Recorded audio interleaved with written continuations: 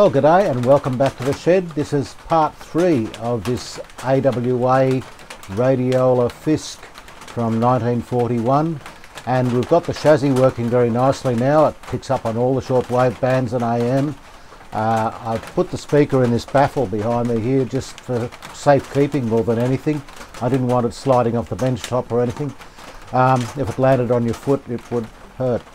And I had planned to get started on the cabinet this week, but it's not good weather for cabinet work.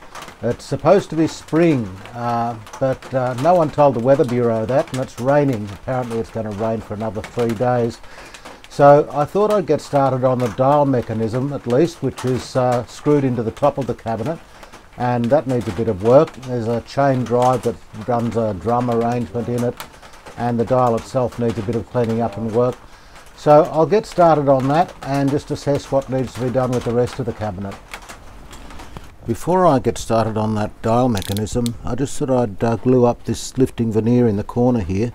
I may as well get that out of the way before I get too much into it, and it'll save a bit of time later. Just cleaning out any muck in there, although it seems to be pretty clean. There doesn't seem to be much in there. So I'll just get some glue into that and clamp it up and let it go overnight. I think a pop stick should be okay for this. I thought of getting the syringe out, but I don't think it'll be necessary. This should be okay like this.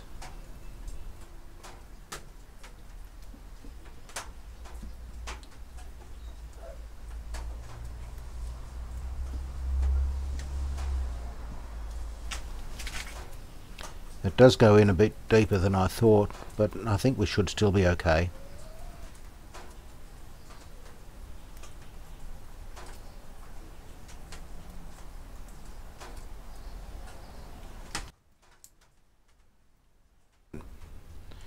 Yep, that's looking alright. That'll glue up fine.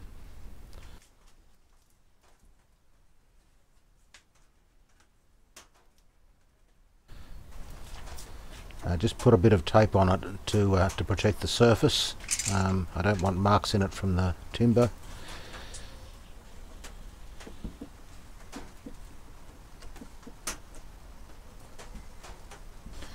Now this other corner, I'll just start by trimming this to a straight line, and the veneer ends about there.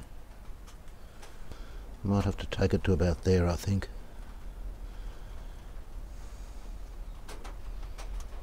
Yeah, that's about right.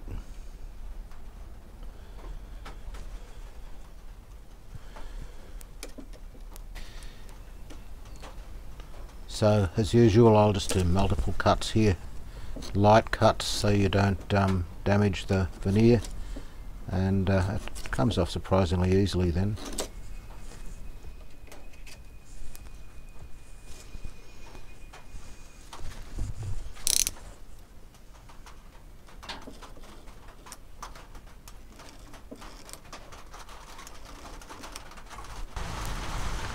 Just set this to the right angle so the grain will run straight.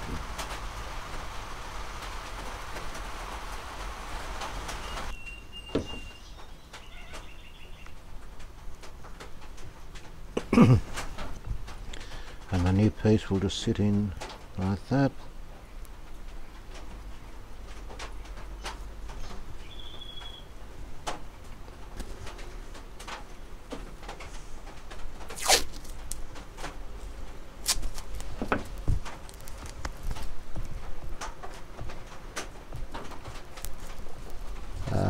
Just putting a bit of extra tape here to make sure I get even pressure on the new veneer.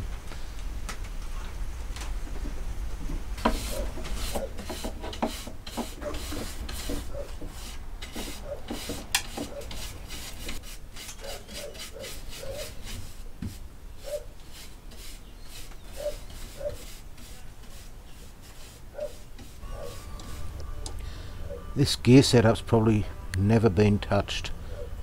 It's been here since 1941, and I think it might take a little bit to remove it. Gee, these are Gee, these are really hard to get off. Might need a bit of brute force here, but we have ways.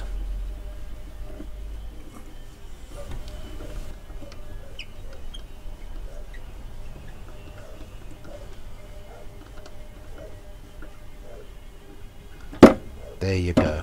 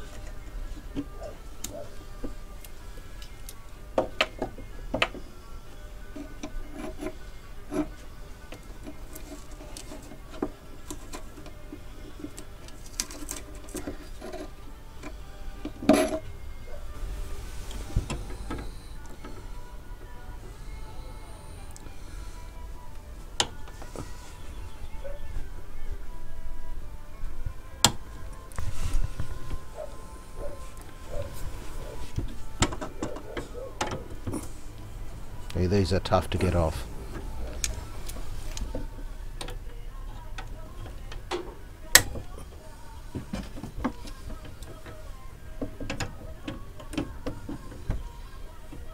Some of these are really hard to get off. Well,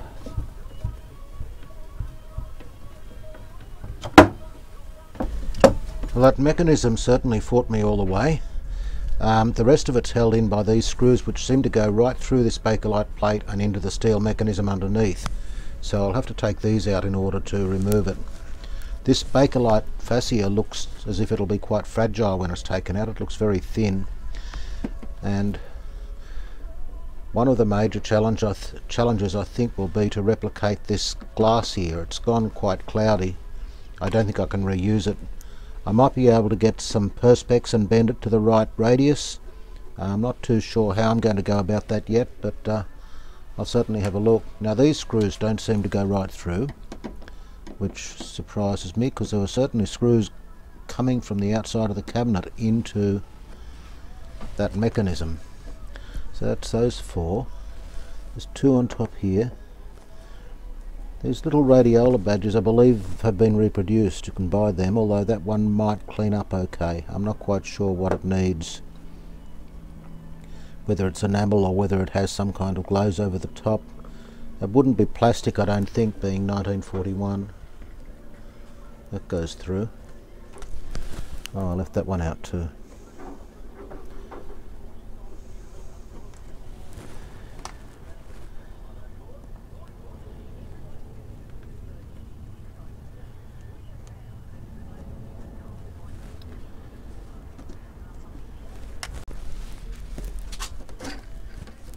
Okay, so this comes off as a separate piece, and this, the die looks quite nice under this. It's yeah, it's plastic of some sort, probably celluloid. And this piece here, yeah, it's possibly just under 1 millimetre thick, maybe 3/4. Anyway, I'll put this aside very carefully before anything happens to it. Well, that makes sense. There are metal thread screws going through the case underneath the Bakelite trim, which no doubt hold the mechanism in. So I should be able to take those out and then just lower the mechanism down and take it out.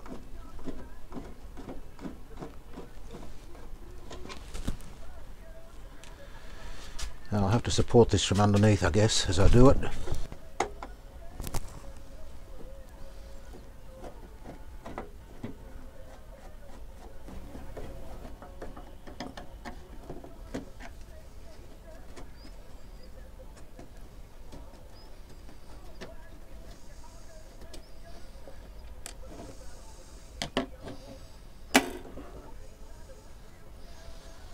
There we have it.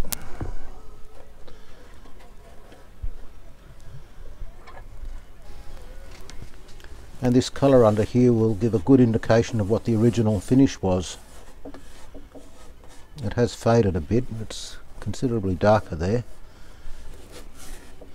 but I should be able to bring it back to something like that.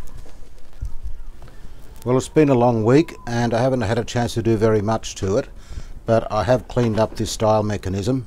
It was pretty good under all the dust. It does have a little bit of rust on this surface here, which was horizontal, and I'll probably have to treat that with rust converter, and I will put some silver paint on it because I suspect it may have acted as a reflector, at least partly, to reflect light from the globe here up onto the dial. Just in case, I'll do it anyway. It won't be seen. And I've cleaned and lubricated the dial pointer mechanism. It runs on these two shafts along here, and it now moves quite freely from end to end sometimes.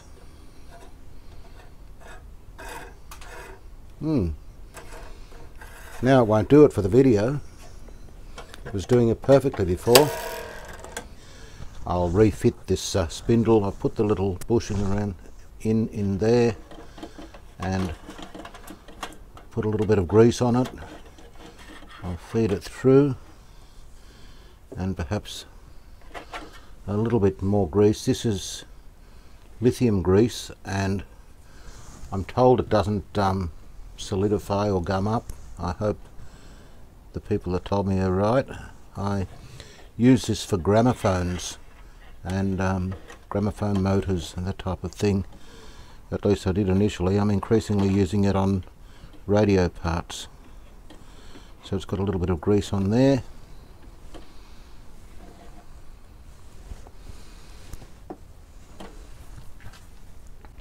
The next thing to do is just to put this little C-clip on the end of the shaft here, and hopefully these are copper or bronze or something, and perhaps I should just put a bit of grease on that, on the surrounds. I'll wipe off the excess later. Made a bit of a mess of this. Okay, so just put the little C-clip in there. It didn't have another washer or anything on it, so I'm putting it back as it came off. There we go. Just wipe off the excess. Well, as much out of curiosity as anything, I've set the dial up with the dial lamp from the radio in it, and I've got power on it just to see how it looks. And I'd have to say it doesn't look too bad. This waveband indicator here seems quite effective. You can see it well, even though it looks a bit dull when the dial isn't illuminated. So on medium wave, it indicates the central section of the dial. As we turn up to 75 to 200 meters, it indicates the lower section, outer section of the dial. And 31 to 83, the central section. 31 meters, the inner section here. And it is marked in red on the dial. 25 meters, again that's marked in red on the dial. 19 meters and 13 to 16 meters. So I think that's going to be quite okay as it is. I still have to mount the mechanism in there and arrange the chain drive gear to attach to it, but that has to be done after it's fitted to the cabinet. So there's just a couple of little clips and things I need to fit on here to attach it before I lose them, and I'll put this aside until the cabinet's done. One thing I still have to do is brush some rust converter over this bottom plate here, so I'll do that. Leave it overnight and let it do its magic, and then I will give it a coat of silver paint. As for the other hardware that came off the dial, there's the drive shaft for the wave change indicator, and I've taken the knob off the end of that. There's the drive shaft for the tuning, that can go in here, and here's the chain for the tuning indicator. It's got a little dead spider in it there, but I don't think he'll mind. And this is actually copper as far as I can tell, or brass, rather than string. It's pretty strong, so it'll be fine. I put the other gear in, and the odd screws and whatever that were in the chassis, I'll pop them in here with some vinegar.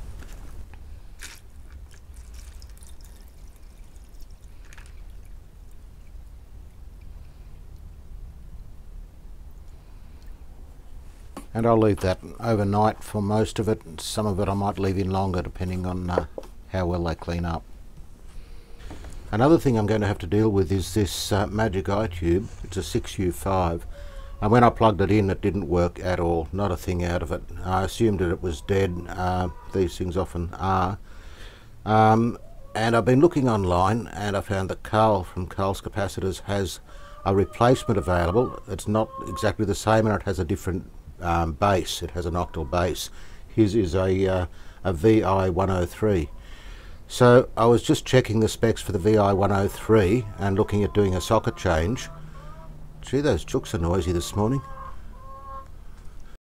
I was just checking the specifications for the VI103 to see if the voltages are going to be correct for it. Just checking the voltages, and I'll put that to earth there. First of all,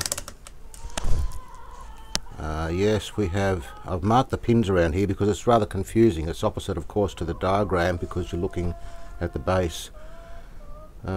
AC volts, we should have 6.3 on the heater, which we do. The other side's grounded. And onto DC volts here. And on the target we have just over 250 volts, 260 volts. Grid, we won't see anything on there unless I put it on a low AC voltage. Cathode, nothing showing on there. And the plate, nothing. We don't have a plate. We don't have plate voltage. Target voltage is there, no plate.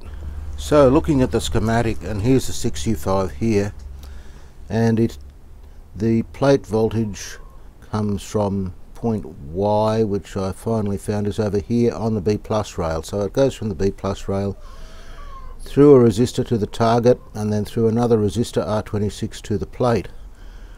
And there's no resistors inside the socket. I assumed that there would be, but they're not, so they must be under the chassis. So I'll have a look at what's going on there. Okay, so I've got the chassis upside down again, and I've finally located where they are. So here are the two resistors. This is R27, it's a 20k, and here's a 1 meg R26. And the 20k measures a nice 20.9k, that's pretty good. The 1 meg is open. Nothing, open. I thought I checked that. In any case, I'll replace that. I should have a 1 meg resistor lying around somewhere. And here we go. Just tack him in there.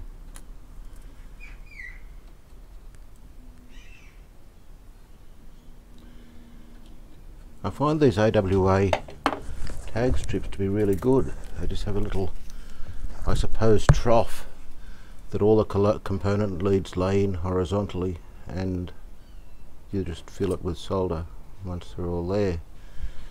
That's come out again, but it'll be easy to just push him back in. Very easy to deal with. Very easy to deal with, and components don't have to go through holes or anything like that. They just sit in the slot. Alright, well, let's plug it in and see what we've got now. Just briefly on dim bulb to make sure I haven't shorted anything. No, that's alright. So, what do we want, about 500 AC? DC, sorry. And let's just see, we've got, that's the target voltage, 650. And plate 531.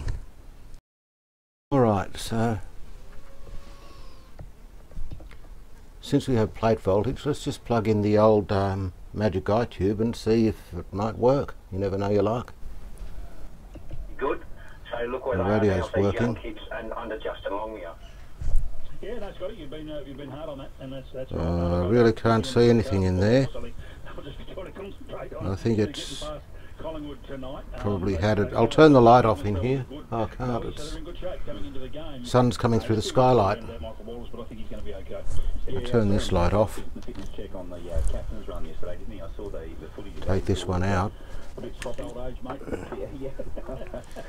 a bad sleep or a bad flight or something like that, you know, that can happen. Yeah, Scotty, we got. No, I can't see a thing in there. Oh, maybe.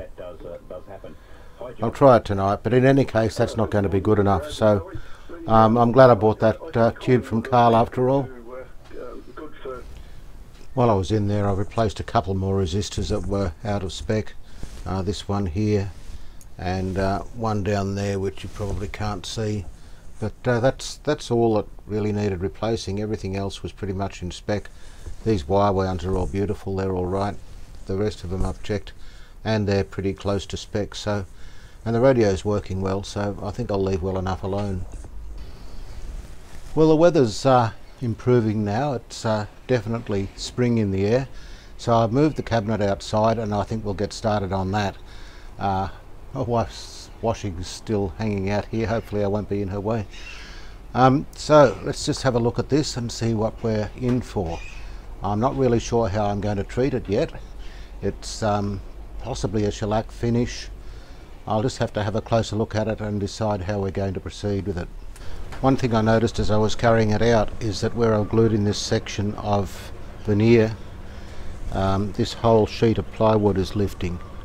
So I'll just have to get some glue into that and clamp it up before we go any further. The rest of it looks pretty good, I think. I could use a syringe, but I don't think I need to in this case. Just get that in there as far as I can. And squeezing it down, yeah, that should. Just use a strip of paper just to move it around a bit to make sure it covers everything, but I don't think we're going to have a problem. Oh, it does go along a bit. Alright. Okay, I think we'll have to bring the glue all the way up to about here.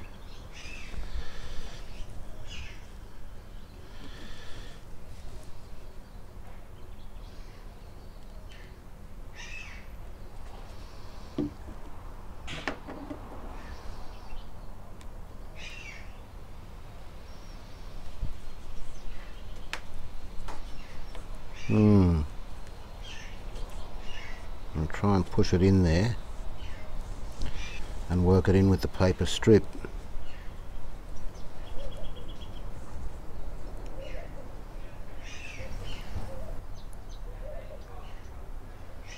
Yeah, I think that should be okay. Okay.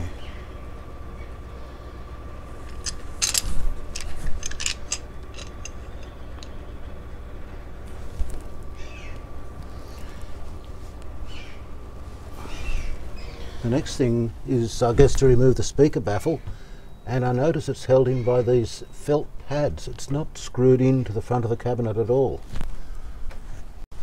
I also noticed at the top of the baffle, same thing, it's held in with felt pads and it stops short of the shelf that holds the chassis.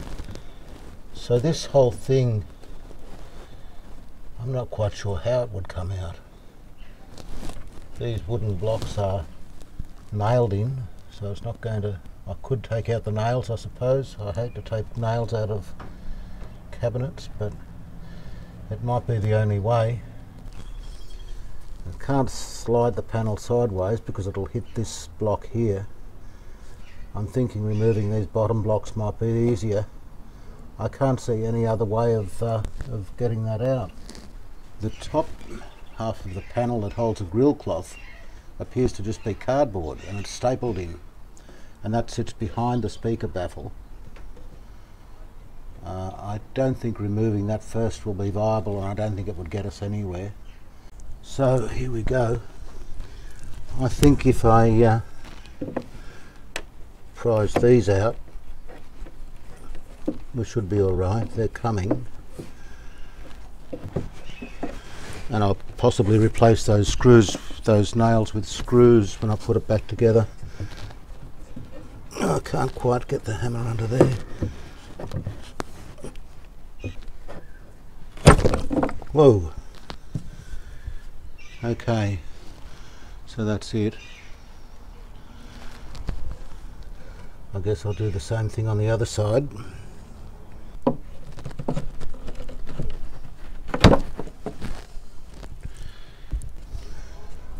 Now,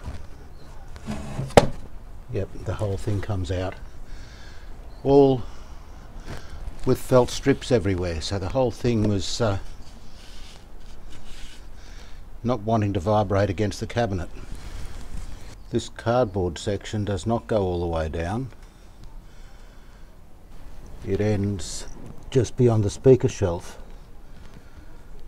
and the grill cloth is glued directly to the cabinet. Oh dear, that's not going to be easy to replace.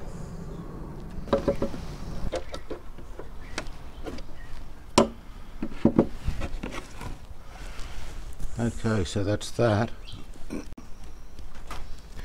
And yes, this is just glued in, I think. There doesn't seem to be any tacks in it or anything like that. I might be able to keep a piece of it for perhaps another radio, if I can take it off in one piece.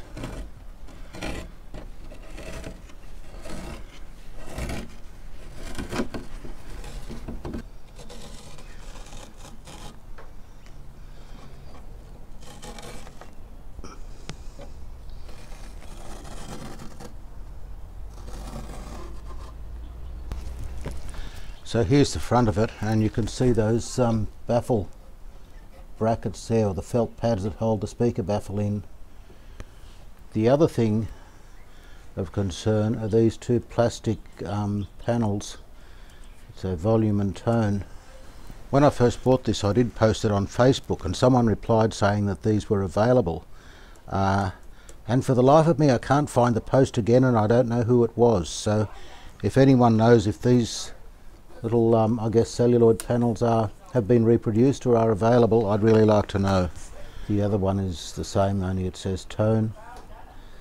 I guess I'll remove them for the time being. I doubt if they'll clean up very well, so I would be probably better off without them rather than to have the crappy ones on there. But if I can get reproductions, I'll be very happy. Well, the first thing I want to do before I go any further is give this a wipe over, just see what kind of finish we have on here and what I'm going to do with it. It's got dust of ages in it, of course. So that front panel is in quite good condition. There's some crazing of the surface.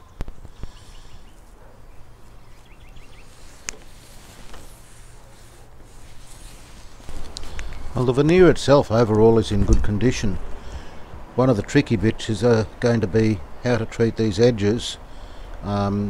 These look as if they've been sprayed with tinted lacquer rather than paint, and it does give a slightly woody look, although there's very little wood grain to be seen in them. The finish on the rest of it's crazed, and I don't think I can do anything with that. That'll have to come off. I can try and match this colour as well as I can with acrylic paint. I can do reasonably well with that. Along here there is some graduation of tone from bottom to top. I was thinking perhaps if I put wood stain underneath and then acrylic over the top, and I could possibly rub it back to reveal the wood stain underneath, provided I can get it dark enough to match the colour. That's going to be tricky. I'll just have to experiment a bit and see what I can do with it. I need to find out just what kind of finish we have on here too. Just rub it with some methylated spirits and see if it comes off on the cloth. It's probably a shellac finish. If it doesn't, it will be a lacquer finish of some kind. That doesn't seem to be softening.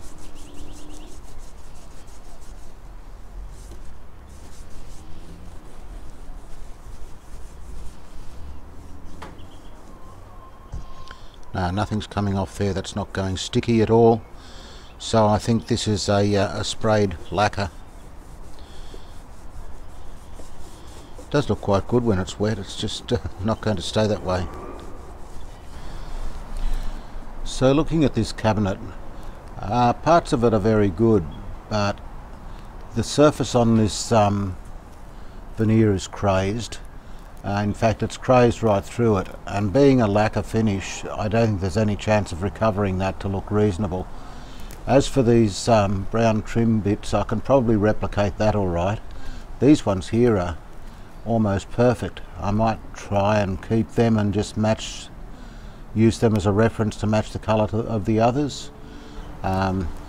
This surface is crazed over its whole area, and there's nothing much I can do to recover that. That will just have to come off, and the same with these down here.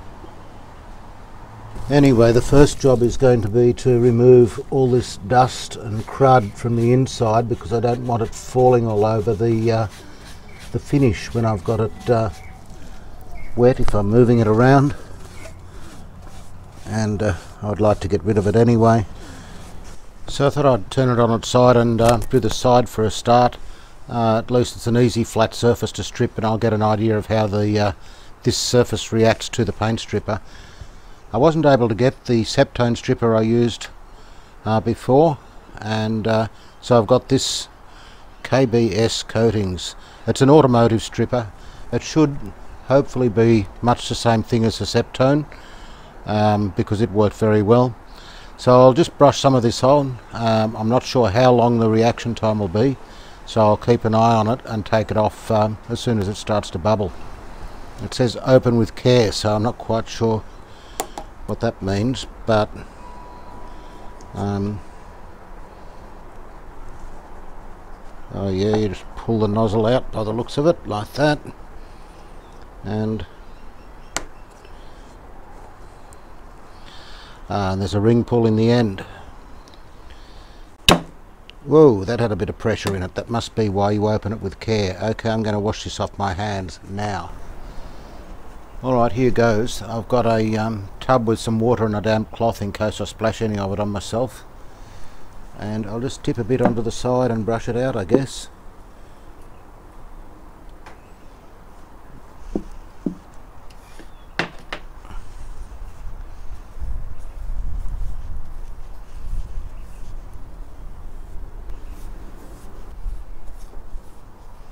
Now that's not a very thick coat. I'll just keep an eye out for it bubbling up. A little bit more down here.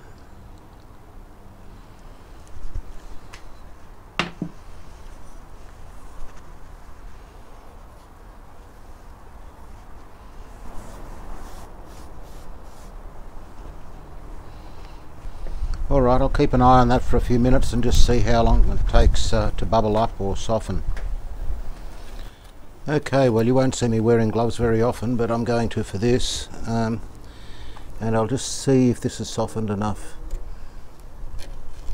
It is coming off, but it's pretty dry. I think I should have put on a thicker coat.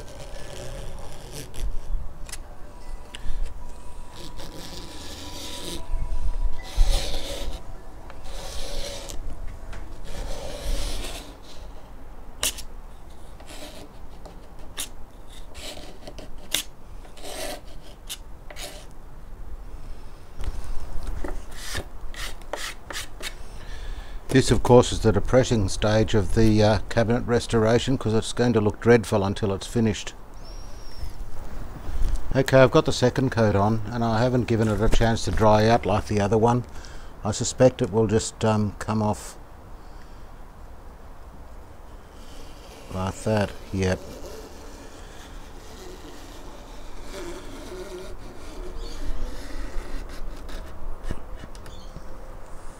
All right.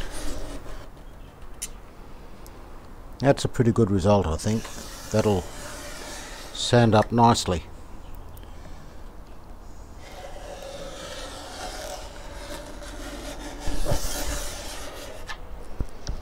This cabinet does have some quite nice grain in it.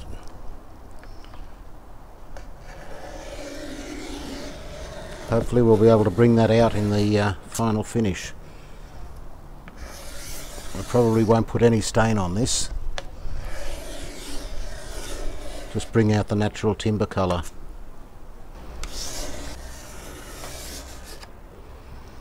Alright, I think that'll sand out nicely. I'll let it dry for a few minutes and see how it looks. Well, that's dried off very nicely. A light sand, and that's all that'll be needed, I think. It's in good condition. So I'll turn it over and do the other side. Well, that's the second side done, and it's come up quite well, similar to the other side, so that's good. I did notice a problem with the top panel though while I was doing this. It's lifting off, and it seems to be lifting a little bit on the other side. I decided I better stick this down before I go any further, so I've got the syringe out. Just use some PVA adhesive.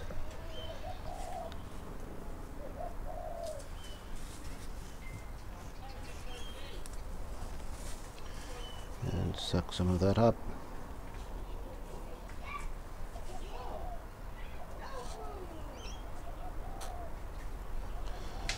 Okay.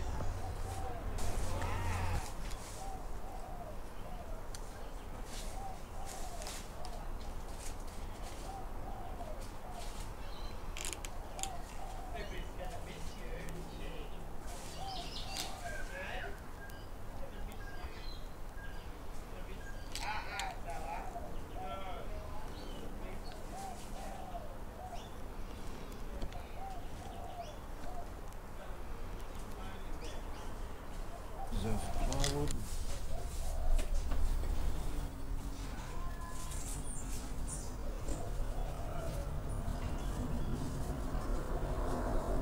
Perhaps I better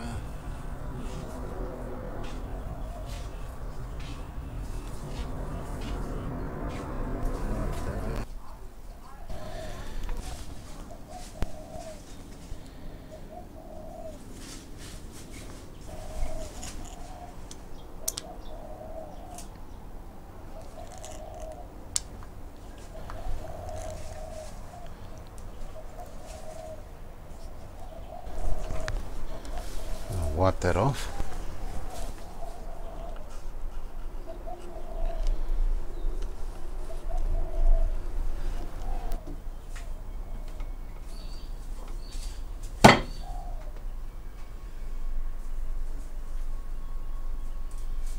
Should hold it all right. Go on, off you go.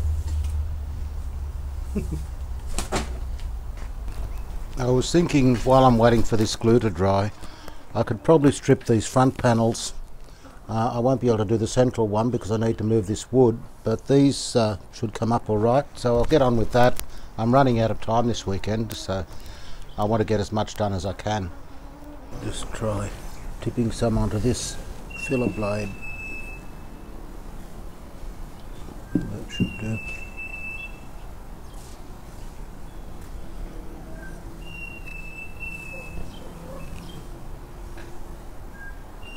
I don't particularly want to strip these brown parts. I'll probably rub them down. I may repaint them, but I really don't want to necessarily strip them to bare timber.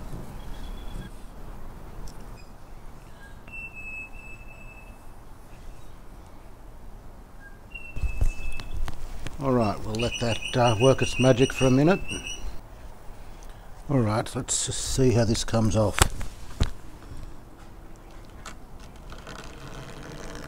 Not very well. Come on.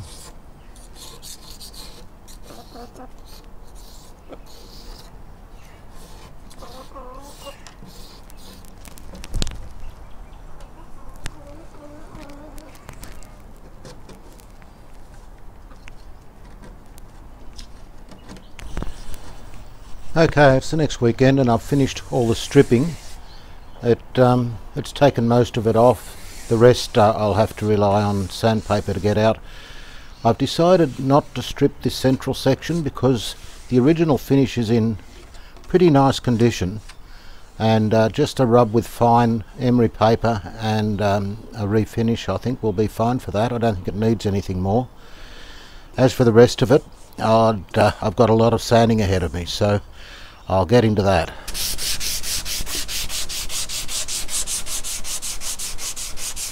Well, that's the top pretty much done. I had to resort to 120 grit paper to start with to get the residue off of the stripper. There's a little dent there that I'm going to have to deal with, and you might notice in the back corner here is the repair that I did. The timber looks a little darker than the surrounding. I hope I can blend that in. It shouldn't be too noticeable though. All this trim will take a lot of sanding. I didn't strip it entirely. All that's required, because it's going to have an opaque finish on it, all that's required is a good flat surface, but I still need to get it smooth and suitable to have the finish put on it. So there's quite a lot of sanding in this. It's a fairly complex moulding. It's been quite an effort just to get to the top to this stage. There's a lot of sanding involved and quite a lot of work, so this is going to take some time.